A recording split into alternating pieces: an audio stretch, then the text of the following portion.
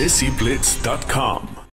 Hi, I'm Hyde Panaser, not the local cabbie, so don't worry about that. You're watching me on DESIblitz.com.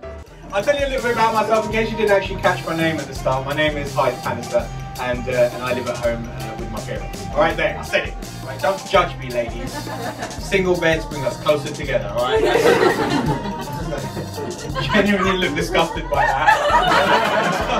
It's all right, relax, I can't take you home. You're white. How would you describe your comedy style? I'd say I work on a lot of stereotypes, and I try and bring them to the front and sort of break them down. So it's kind of like, even when it's like a non-Asian audience, it's always playing on stereotypes, kind of breaks it down for them, and then they kind of think, okay, maybe we shouldn't think this way, sort of thing. That's kind of like what I try and do anyway. You have been dubbed as one of the brightest new talents around. How does that make you feel? Well, I don't look very new. I feel like I'm getting on a bit, but I mean, it's always nice to get compliments about any talents that you might have. But yeah, I just take it with a pinch of salt. So just keep myself grounded. Like, the main thing I realised is that I can't do casual smiling anymore. Some of you already know what this is. But when I didn't used to have a beard, I used to be able to walk down the street. If I caught someone's eye from across the road, I could give them a bit of a nod and a wry smile. I can't do that anymore because 85% of my facial features are covered. I'm going to show teeth every time I see someone just so they know that I'm smiling at them. I always look overexcited to see everyone I meet. I'm like, because this is me not smiling. It looks like I'm offering that fight to everyone I meet. So basically I have to look like I'm on cocaine just so they feel that I'm friendly enough to approach.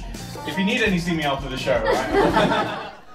And who are your top 5 comics of all time? This is like always the hardest question to answer. It's like if someone asks you, oh, what's your favourite piece of music? It's like, but I grew up, you know, watching a lot of the greats like Richard Pryor, Eddie Murphy when he done the two Raw and Delirious, that kind of stuff.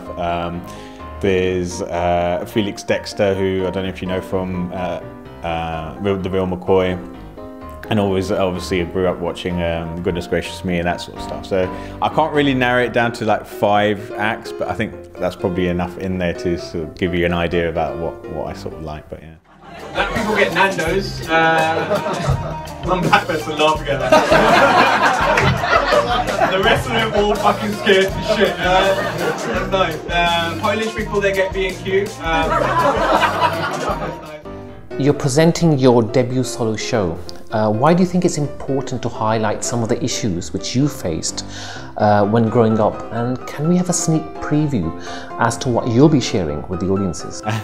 So the show is called 99 Problems But My Beard Ain't One, and it's kind of like a tongue-in-cheek look at people's perception of when they see a beard. Like, there's a lot of issues going on in the world now with like terrorism and stuff like that, and I think people get an idea from media about anyone with a beard or anyone with brown skin and what they look like. So I'm just trying to break that stereotype down, and I've gone through things in my life through like bullying and moving into a place where there were predominantly white ethnicities and stuff, so I was literally the only brown person in the room and in the actual postcode. But so I'm just trying to, but it felt like I was more welcome there than I was when I came back to sort of the Hounslow area. So I'm just kind of bringing that to the forefront and saying that you don't really need to blend in, because there's a whole thing of like, oh, what is society going to think about the way you look, about the way you think? Yeah, and I'm just trying to say that you need to have your individuality. And that's what I'm trying to focus on in this show, just breaking those barriers down. And that's how it flows. Girls that want to touch it when I'm out of my shorts. People that critique because they think they know. Hey, shut the hell up, stupid, that's not how it goes. What kind of things do you think are those? It be growing thinking it can hold up a phone. What is the best advice you can give to up-and-coming comics? How can someone learn to be funny on stage? My advice would be don't get into it, because otherwise my job's going to go. But no, I think you should stick at it. If it's a real passion of yours, then just practice obviously makes perfect, and a lot of people say that. But it does help. You need to get on stage as much, write about 5 minutes of material, and try and get to as many open mic nights if you're just starting out, and just keep at it. It's a real uphill struggle, but if you love it, then you'll carry on, and you just develop from there. But just don't stop writing.